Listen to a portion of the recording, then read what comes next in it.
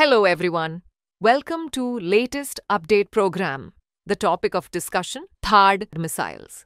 This topic relates to science and tech section of the UPSC CSE syllabus. The recent use of the United States THAAD terminal high altitude area defense interceptors during the Israel-Iran war has sparked concerns about the sustainability of this critical defense system, especially in the event of prolonged or multi-front conflicts. Military analysts are raising alarms over the rapid depletion of interceptor stockpiles, which could jeopardize the US's ability to defend against future threats. Drishti IAS in Noida is offering an IAS GS foundation, prelims plus mains, course in both English and Hindi mediums. The course is available in an offline batch format.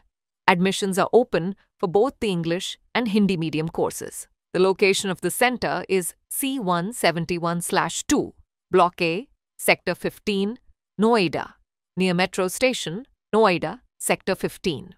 For more details or inquiries, you can contact at 87-501-87501. Now let's discuss about THAAD. It is an acronym for Terminal High Altitude Area Defense, a transportable, ground-based, anti-ballistic missile defense system.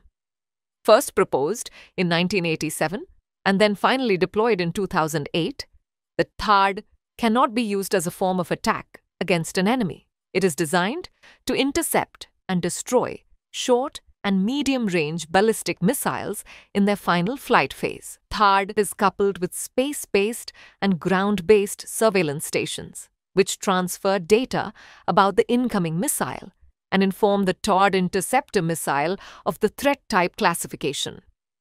This system has been designed and manufactured by the USA company Lockheed Martin. It has been previously deployed in the United Arab Emirates, UAE, Guam, Israel, Romania as well. Now let's discuss about other important points. The US fired an estimated 60 to 80 interceptors during the 12-day conflict, defending Israeli cities and nuclear sites from Iranian ballistic missile attacks. This represents between 15 to 20% of the US's globally deployed arsenal of THAAD interceptors, a rate that experts consider unsustainable for prolonged engagements. Each THAAD interceptor costs between $12 million to $15 million. The operation likely cost US taxpayers between $810 million to $1,215 million during the conflict. The Pentagon currently deploys 7 THAAD systems across 5 air defense regiments, with an 8th system expected to be operational by end of 2025. The US produces only 50 to 60 interceptors annually, meaning the conflict has consumed more than a year's worth of production in just 12 days. Now is the time for previous year question from UPSC CSE Prelims 2018 exam. What is Terminal High Altitude Area Defense, THAAD, sometimes seen in the news? A. An Israeli radar system. B. India's indigenous anti-missile program. C. An American anti-missile system. D. A defense collaboration between Japan and South Korea. Send the answer for this question in the comment section. Thanks for watching.